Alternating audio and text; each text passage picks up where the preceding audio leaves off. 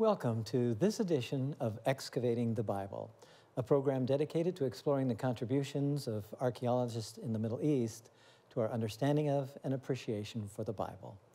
I'm Doug Clark. I direct the Center for Near Eastern Archaeology at La Sierra University in Riverside, California, and am joined by my colleague, Dr. Kent Bramlett, who is an associate professor of archaeology and the history of antiquity at La Sierra, and one of the associate directors of the center as well. We have been working our way through New Testament books. Our specialties are Old Testament, but we're Christians, and so we read the New Testament. We both can read Greek. And we both can read and teach Greek, and That's so we've paid attention to texts and manuscripts and inscriptions, all of which are part of this world we're talking about in the book of Acts. We talked in our last episode about the part of the book of Acts that happens in the Eastern Mediterranean. So we're talking about the Palestinian coast, we're talking about up into Syria, going down to through Israel, past Gaza, and so on. Now we turn our attention to the Northern Mediterranean. And we want to think about, basically, about Paul's journeys. And so we want to explore these places. We want to explore people, we want to explore artifacts, inscriptions, and so on. You have talked before about this book of Acts and this explosion of witness of Christianity. Talk to us some more about that. Well, it's really amazing how the network in the Roman Empire facilitates the spread of Christianity in these early years. It's a matter of meeting people. People spread out, they go home, different places. Paul's first journey is probably thrown off course by one of his early converts. We'll talk about this, but he was probably headed in an entirely different direction to North Africa, and he ends up then going into Asia Minor, and this is where his life then develops, his three missionary journeys. So, again, it's these interactions with people, both early Christians going out into the world, especially Paul, and then those that they meet and who become followers of the way, or early Christians, then continue to spread the word. And called the way several times in the book of Acts. They are, until at Antioch, finally, the Christian is termed, becomes a term for these new people. Exactly. First time they're called Christians, right? So the whole idea of travel, of trade, of cultural interchange happens because of this term? Right, the interconnectedness of the Roman Empire. And the time is ripe for something like this to happen, both in the larger developments of philosophy at the time. They're sort of backing away within the classical Roman religions of this belief in the Greek mythologies and stuff. They're looking for, many people, for a more personal relationship with deity, for a personal salvation. Christianity really speaks to that need, and also we have then this ease of movement across the Mediterranean world. Which could not have happened, what, a few centuries before? Too many conflicts? We had empires, but not the same sort of access? It would be highly unlikely for something to spread as readily and as quickly. Okay. Well, we want to turn to the book of Acts. We'll do that after we look at some artifacts on the table in front of us. So if you will take the ceramics, you take the clay ones, and then I'll take metal and glass. I'll take the feet of clay. Okay. Sure. We have some small vessels over here, and oftentimes small vessels can give us a clue, again, to trade, because small vessels, especially the ones that are closed, that is, they have a very small opening rather than flaring open, more like a serving vessel. But these small closed vessels would contain something very precious, very valuable. And in the case of these little vessels, probably perfumes, scented oils, unguents. We do know they're also bringing in spices from quite far away. So there could be some really rare spices that come in something like this.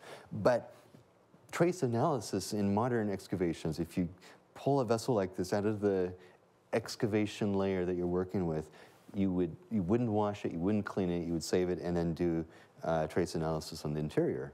And in this way, we've found traces, not we personally, but archaeologists have found traces of cinnamon, of some far distant trade. Now, can you also do analysis on the clay to find out where it perhaps could have come from? With some degree of definition to the geographical areas, we can. If clay sources have been sampled and characterized by the elements, especially the sort of the extra elements that just happen to be mixed in the clay, there are characteristics. We can say this is clay from Cyprus or from different locations in Turkey or wherever. So sure, we can analyze the clay, do a neutron activation analysis of it, and we could say this was probably manufactured in a given location. Okay, good. Lamps continue to be important through Paul's journeys, this time period. Again, Roman period, Hellenistic Roman and Jewish style lamps are all part of the larger cultural picture illuminated by these vessels. Okay, then we have some more ceramic artifacts here. Again, larger vessels, cooking vessels, vessels very utilitarian, but also indicative of what society is experiencing and living. So we have examples that Paul would certainly be familiar with in his journeys.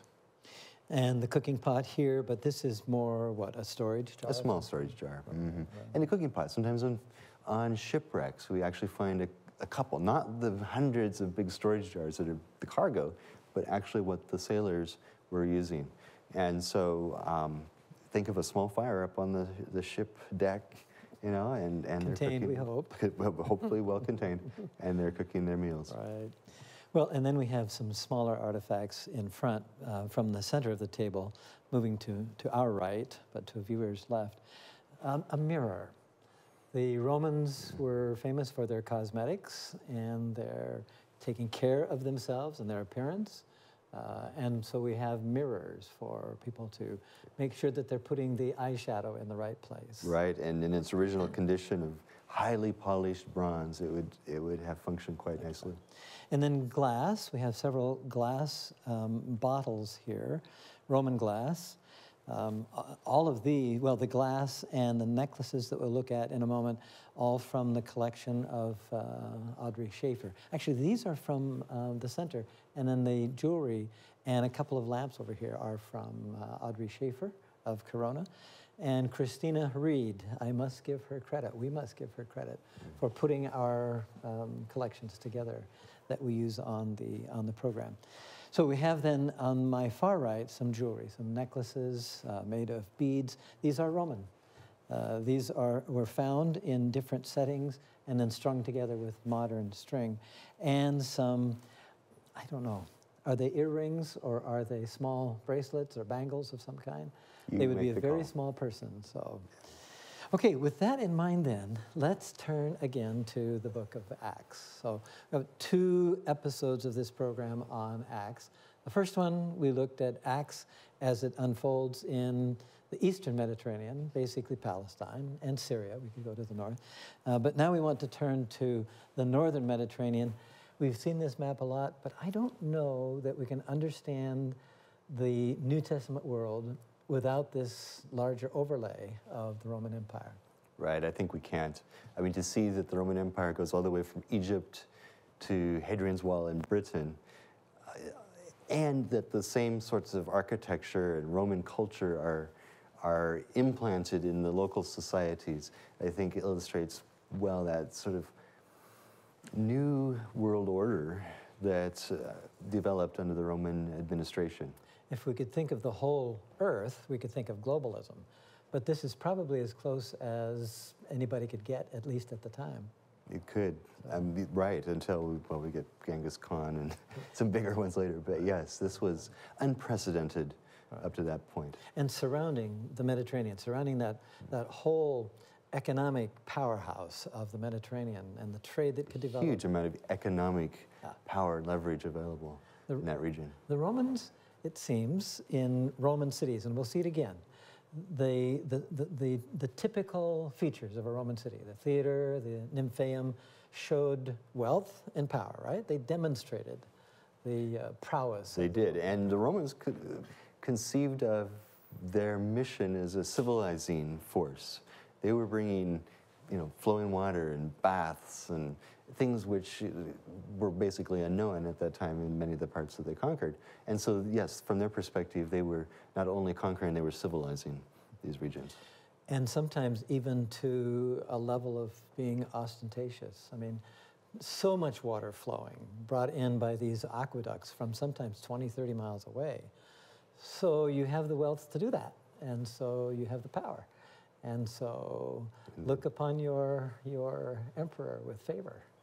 Right, and many of these buildings were dedicated to, if not the emperor, at least to local important officials or sponsored by them. But again, the power is projected through these monuments and constructions. Right. Well, then let's take a look at the emperors who did play this role of keeping the Pax Romana, the peace of the Roman Empire. We can see them listed here all the way from 14 AD through 68. And the book of Acts picks up toward the end of the first one, but in any case, these are the ones, the highlighted ones.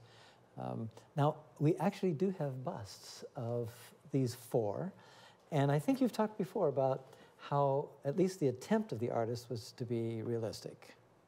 Yeah, it was. These are, we have verbal descriptions from some of the Romans like Suetonius. He goes through and gives a visual description and then talks about their character and about their achievements and foibles and so forth. With Tiberius, Augustus, when he appointed him, wasn't really thrilled with him, but he'd run out of other options. They died or whatever. And Tiberius is rather dour, but he was quite effective. And we think that this is indeed what he looked like. And then if we go to Caligula, who does not have a positive reputation. You know, Caligula fell to the vices, shall we say. He was not the best example of a Roman emperor. No, or culture. And Claudius, with an interesting hair, coiffed interestingly here. And all of these were friends with Agrippa when he was young, Agrippa II. And so he sort of flowed in this circle of very important individuals, two of which became emperors. Right. And then the one toward the end of the book of Acts and of the life of Paul is Nero. Yeah, and we just have to regret the fact that when Paul called his case to take it before the emperor, as was his right, unfortunately the emperor was Nero. Nero was not well suited to be an emperor. His mother, a very strong woman, had gotten him the position through various maneuverings, but Nero didn't really know how to fulfill that position. He projected tremendous amounts of ostentation, but he did it to an extreme to where it sort of alienated those that should have been drawn to it. So he was a populist, by the way. The commoners loved him. He built these great things and invited them into parties, and his reputation lived on for quite a while among the common folk. Fact is, he kept reappearing after his death, like Elvis. So, you know, people would see him here or there. Yeah. But as far as among the aristocracy, they hated him. And probably more widely in the empire, not well respected. Not an effective ruler. So again, didn't make wise decisions. Right. Well, then let's look at the book of Acts. The book of Acts, as we've talked about it before, begins with kind of collecting the disciples and friends and associates kind of collecting themselves following the death and resurrection of Jesus. But it doesn't take long before they then begin to expand. And first locally in the Eastern Mediterranean, and then as this part of the outline shows, the highlighted in yellow, going empire-wide. So this is, I mean, this is a terrific outline, and it's a terrific book and a terrific sense of explosion and growth in Christianity throughout the Mediterranean world, which ultimately then, it takes a couple centuries, becomes the official Roman Empire religion, Christianity does. Right, and that's an amazing transformation that this new fringe movement on the fringe of established religions and cultures should rise to become the accepted, authorized religion of the Roman Empire. Right. So we will be walking our way through, even the journeys, we'll be looking at those, at least via the map. Some inscriptions. We do have inscriptions. Archaeologists love inscriptions, and there are lots of them from the Roman period. Some graffiti we will look at from Rome. We'll take a look at some of those, and then 3 of them here we'll actually examine each of those inscriptions and think about them together. Jewish on the left, Christian on the right. What do you see in these symbols? Yeah, the menorah, the 7-branched lampstand, is one of the primary Jewish symbols. Appears on everything from clay lamps to tombstones. Looks like something in the lower right-hand corner of that image, right next to the candelabra. I don't know what that is. I'm sure the art historians would be able to help us. But then if we move to the Christian, what do we have here? Several symbols, which again carry a lot of a wealth of semantic information. The alpha, of course, the A, the alpha and omega. The Chi-Rho or Chi-Rho symbol, which is a superposition of the first 2 letters for the name of Christ in Greek, and a chalice perhaps, and the dove, symbol of peace with the olive branch. These are all symbols that occur on Christian tombs, in the catacombs, various locations like that. Put on there by family members to remember the religion of those their family that they're burying, and to keep that whole flame alive. That's right. In the process. Okay, another kind of inscription carved in stone. Who is this person? Sergius Paulus was the governor in the area of Cyprus, and he'd come, his hometown originally was Pisidian Antioch up in Asia Minor, but Paul meets him in Paphos on Cyprus, the eastern side of Cyprus, western side of Cyprus, and becomes an early convert. And in fact, it's probably this encounter and conversion that redirects Paul's mission. That port city there looks like it was a stopping off point for ships headed to North Africa. Was Paul going to, Cyrenia? Think of Simon of Cyrene from that area, or further over, Leptis Magna, or one of the other great cities, Roman cities. He may well have been going that direction, but this reroutes him then into Asia Minor, where he spends the entirety of that first journey. It was nice to have his name, especially with the encounter with Paul, inscribed in stone. Right. Again, to see a contemporary inscription with the name of the same individual mentioned in the biblical story. And we'll see something similar with this inscription found in Delphi. You can currently see this in the museum in Delphi. This is in Greece. And this is another leader, political leader. Gallio. Yeah, the proconsul of that area. A large area. Pretty large. Right. And he's important because he's the one that acquits Paul, or refuses to take the case at least, when Paul is accused in Corinth by this rabble, really, the individuals that he's offended, and they wish to have Paul tried. And Gallio says, this is a religious dispute, go settle it. I'm not going to pursue it. Right. And then a third one, a person mentioned in the book of Acts.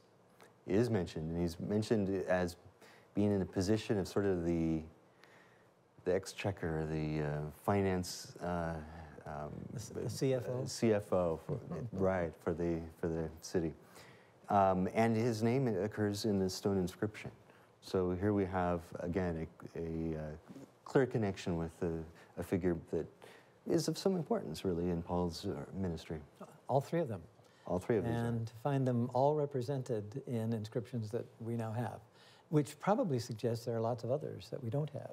Probably. Maybe as archaeologists continue their work, we'll find some more. We'll try. We'll hope so. Although you and I don't typically work in the Roman period or in the right place. But right, we'll try. we'll be rooting everybody we would else like along. To find something. An interesting component of the Mediterranean world has to do with the murex shell and the purple dye. And in a moment, we'll look at shipwrecks too.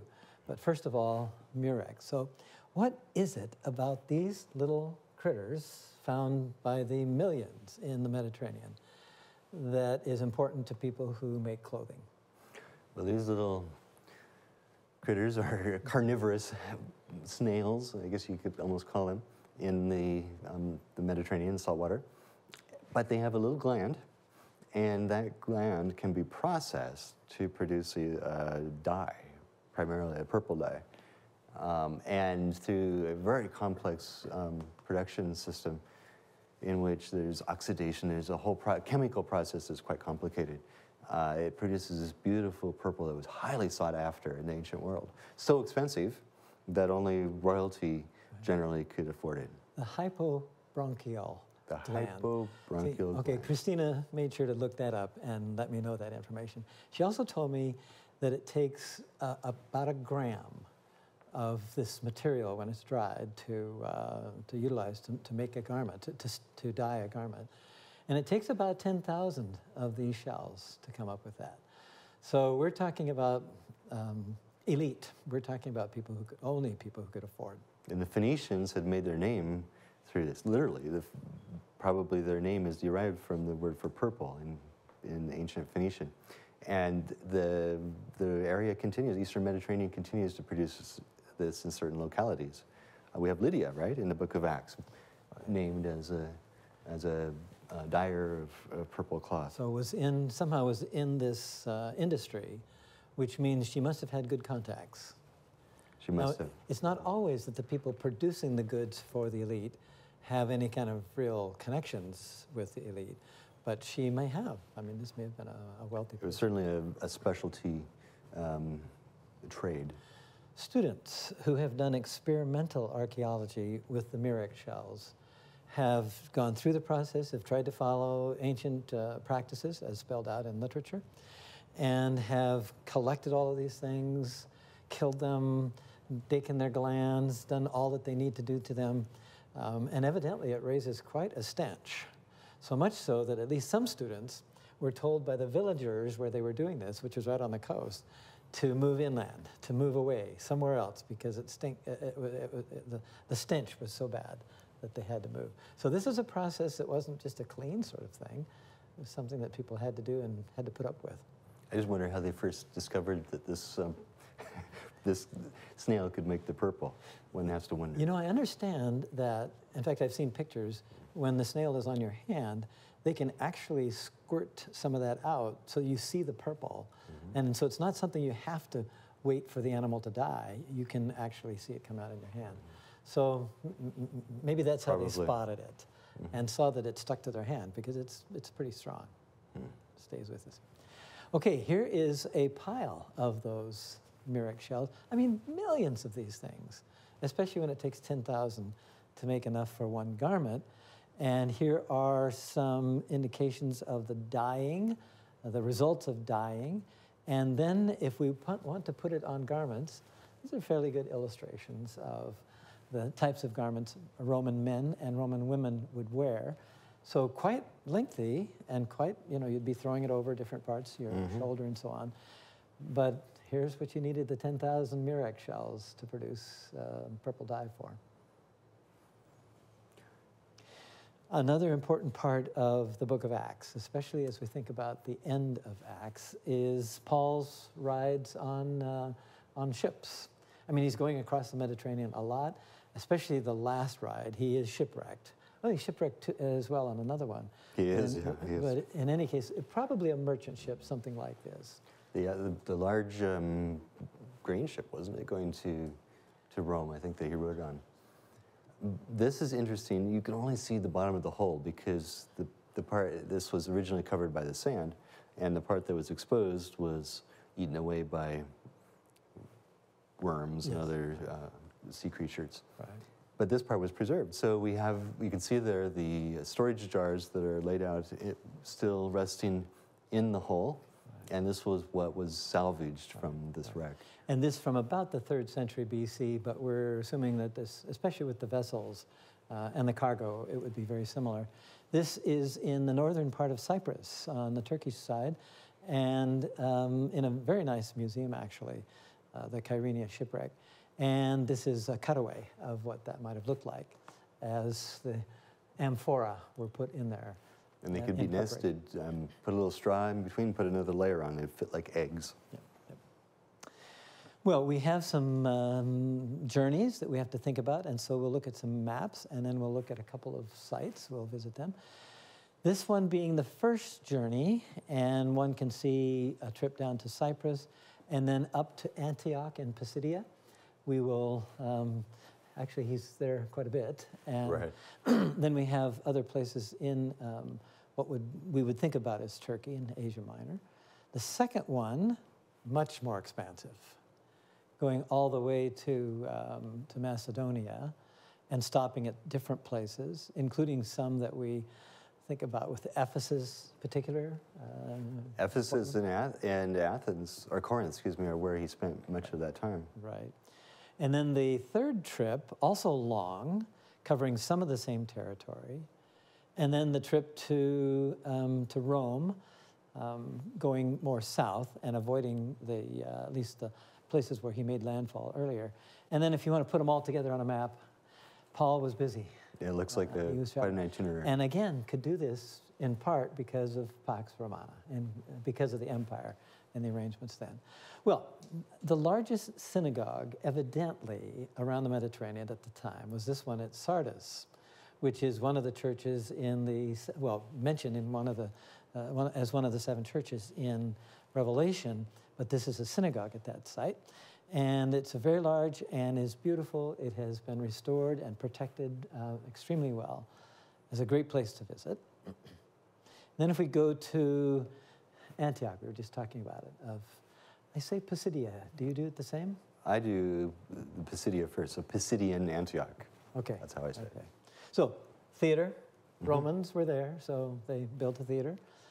They also had temples, and so we have this temple to Augustus. And an arched, this may have been an aqueduct.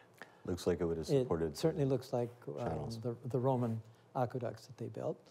Lystra, another site of importance in the journeys. Excavations going on this site. Philippi, we have a book coming out of this place, or at least addressed to the people of this place, the Philippians. Thessaloniki, a marketplace. These are all over the place, too. I mean, you think about the theaters and the Nymphaeum and so on, but the marketplaces that the Romans built around the cardos, the main streets. Right, on each, flanking the cardos. Right.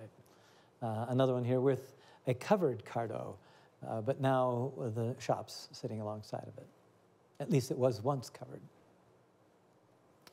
Athens, you know well, you've spent some time teaching there. I have too, and it's been fun. That's important. And important for Paul's travels. And of course, this place. The Areopagus. So what happens here? Well, this is where Paul debates with other philosophers or locals, and he proposes to tell them about the unknown God. And so this is a very important dialogue that Paul has, trying to reach people where they are through methods that would resonate with them. And when you take students to here, do they go, first of all, to the Acropolis, or do they go to the Areopagus because of Paul? It's fun to clamber over the Areopagus. It is. Make that direct and connection. we know that's where he did this. We do. Good. Thank you, Kent, and thank all of you for joining us for this episode of Excavating the Bible. We hope this has provided something for you to think about and to increase your faith, and we look forward till next time. Until then, think ancient, keep believing, and keep exploring.